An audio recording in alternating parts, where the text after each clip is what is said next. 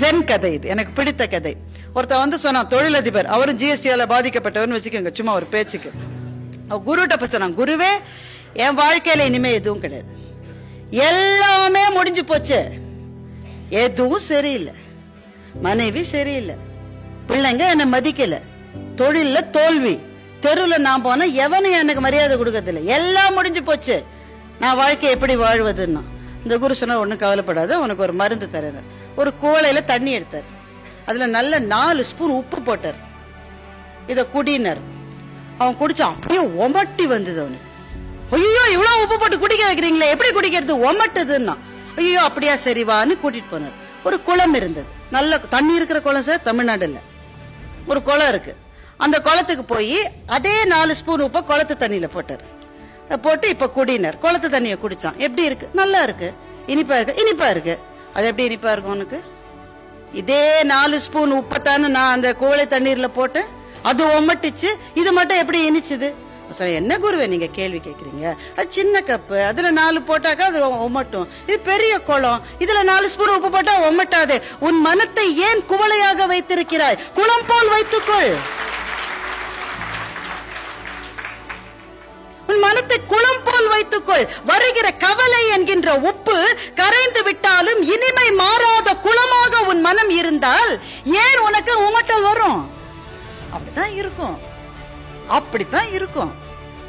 வாழ்க்கை என்றால் 1000 இருக்கும், வாசல் தோறும் வேதனை இருக்கும்.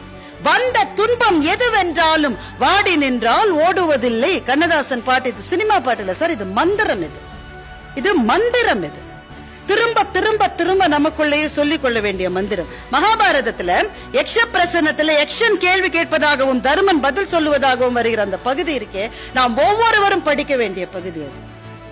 யக்ஷன் கேட்கிறான், புல்லை விட வேகமாக வளரக்கூடியது எது? தருமன் சொல்லுகிறான், கவலை. காற்றை விட வேகமானது எது? தருமன் சொல்லுகிறான், மனம். காற்றை விட வேகமா போகும் மனம். வீட்டிலே இருக்கிறவனுக்கு துணை யார்? அவனுடைய மனைவி. வெளியிலே போகிறவனுக்கு துணை யார்? அவன் கற்ற கல்வி.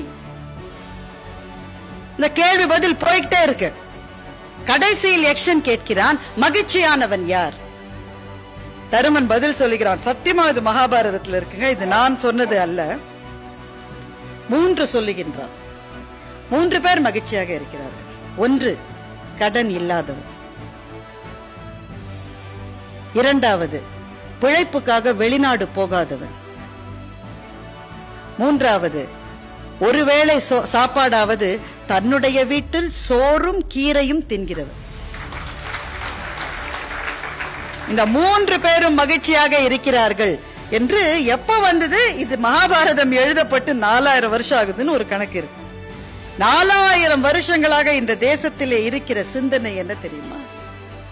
கடன் இல்லாதவன் மகிழ்ச்சியாக இருக்கிறான், தன்னுடைய ஊரை விட்டு வெளி ஊருக்கு போகிற அந்த தொல்லை இல்லாதவன் மகிழ்ச்சியாக இருக்கிறான். நம்ம என்ன நினைக்கிறோம், ஃபாரின்ல இருக்கிறவெல்லாம் என்னமோ இருக்கு, எவனும் எப்படி இல்லை, நம்மள மாதிரியே தான் இருக்காங்க. இருக்கும் இடத்தை விட்டு இல்லாத இடம் தேடி எங்கெங்கோ அலைகிறாய் ஞான தங்கமேன்னு கண்ணதாசன் எழுதலையா சார்? மகிழ்ச்சி என்பது மனம் குளம் போல இருந்தால் கிடைக்கும், அவ்வளவுதான்.